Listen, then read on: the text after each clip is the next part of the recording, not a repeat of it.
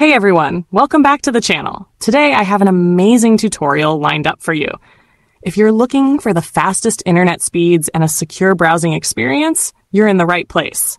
We'll be creating an SSH account, setting up a proxy with SNI and Payload, and using it all with the Dark Tunnel VPN app. Let's dive in.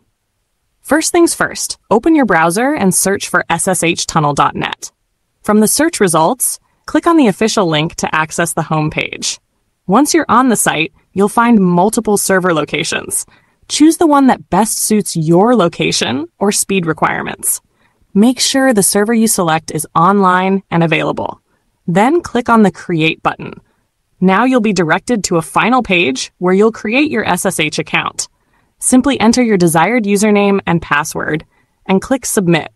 Within seconds, your account will be ready. Be sure to copy the host or IP address, username, password, and payload. You'll need these in the next step.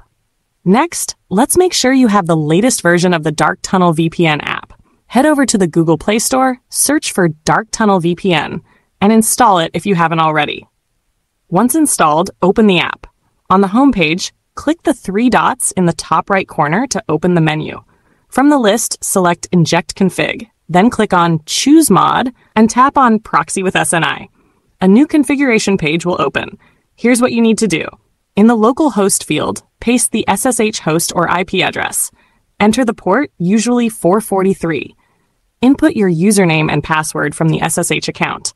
In the proxy field, paste the host and set the SSL port to 443. Now enter the correct SNI in the provided field. Finally, paste the payload. Double-check all the information you entered to make sure it's correct. When you're confident everything is set up right, hit the Connect button.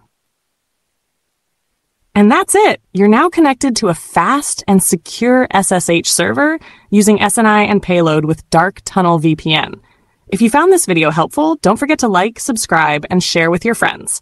Thanks for watching, and I'll see you in the next